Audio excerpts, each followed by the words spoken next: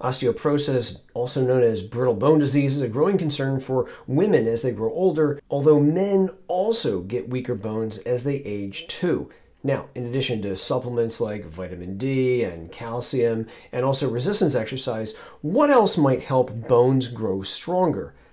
Lysine is one of the essential amino acids, and it's found in a variety of foods, such as these you'll see here. And you'll notice that non-vegan foods, such as steak, have some of the highest amounts of lysine, while fruits and vegetables tend to have lower levels. Okay, so what's the evidence for lysine helping keep bones stronger? Well, there's research suggesting that lysine is needed for the development of baby bone cells called osteoblasts. Osteoblasts grow up to mature bone cells called osteocytes.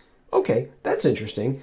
And as far back as the 1960s, people were wondering if the amino acid lysine might improve calcium absorption and be a tool to build stronger bones.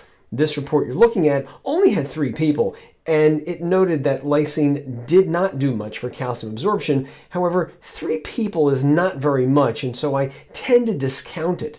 So what else do we have?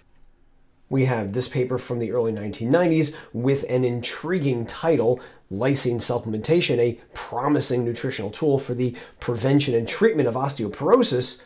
But cool title notwithstanding, I don't think this is a clinical study, because if you look at the top of it, you see it's only 1 page long.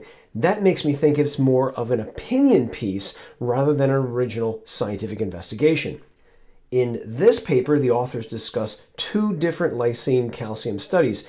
In one of the investigations, calcium was given alongside 400 milligrams of lysine to 15 healthy women and 15 women who had osteoporosis.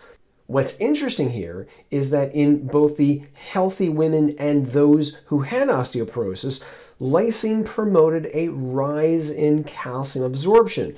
Now, that's good, but calcium excretion, in other words, the loss of calcium from the body, was only reduced in the healthy women who used lysine.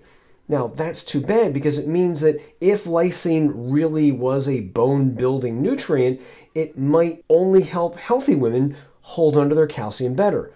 Now, to cast doubt on this finding is this second investigation where 800 milligrams of lysine was shown to not only improve calcium absorption, but also the retention of calcium in women who had osteoporosis. So what does all this mean? Well, to me it means that despite the claims that lysine might prevent or reverse osteoporosis, the research is not to the level that I would like. While lysine appears to play a role in bone development, I would not say it's a more effective bone builder than eating well and performing sensible resistance training exercise. Bottom line here, don't put all your eggs in the lysine basket. Until next time, I'm Joe from SupplementClarity.com.